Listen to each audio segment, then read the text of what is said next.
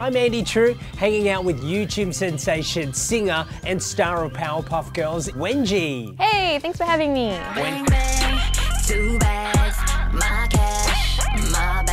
So from being a YouTube sensation, you've now moved into music. What gave you the confidence to move into music? Actually, Prince Mac supported me a lot on that. Like, I actually had no confidence moving into music. I was like, no, this is not, no, like, you see my music videos on YouTube. I released some covers. I'm like, no, I can't do this. But he was like really supportive. He was like, yeah, you can, like, come, try it out. Like, I'm here to help you. So he's been like really instrumental with helping me. What tips would you give someone that wants to do the same? For me, like, definitely start on accessible channels like YouTube or, you know, social media. I think a lot of singers these days can get a decent audience on YouTube, doing covers and things like that. And like even events like VidCon over the weekend, there are some like singers that have just grown on YouTube and they have so many fans. There's like 500 people lining up to meet her. And like, it's just crazy how much you can just do by yourself online. You don't need a record label to come and tell you, oh, now we want you to be a singer. You don't need someone to tell you that. Like, that's what I love about YouTube.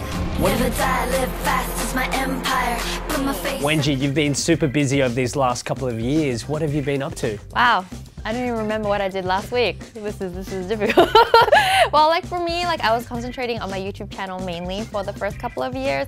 And when that really took off, to my complete surprise, all these other opportunities started like literally opening up, including this role for Powerpuff. And it's like I've never done voice acting. Like I'd done like obviously from the YouTube channel, I've done like my own content. So yeah, this voice acting thing has been very new. How did you prepare for this role? So we went and did an audition. They kind of tested whether I was okay with the voices, with the episodes, and then once I was okayed and they said I got the role, then it was just a process of like throwing me in a room with a microphone, but it was just literally like, we want your voice. I understand that you get your voice up really high. Did you have to, you know, get a lot of help with that? For me, I actually asked them, like, do you want me to put on a voice? And they actually said, we want your voice. So I'm like, oh, that's pretty easy. Like, I just talk, right? But there was a bit where she was younger and I had to put on a little bit of a higher voice. There's this part that I practiced a lot in my room with my flatmates probably got deaf from hearing me do this because I was like screaming. So this is part where, you know, she wants cereal and then she goes, I want milk! So yeah, okay. It's very piercing. She's a very, very angsty little kid. And finally, what's next for Wengie?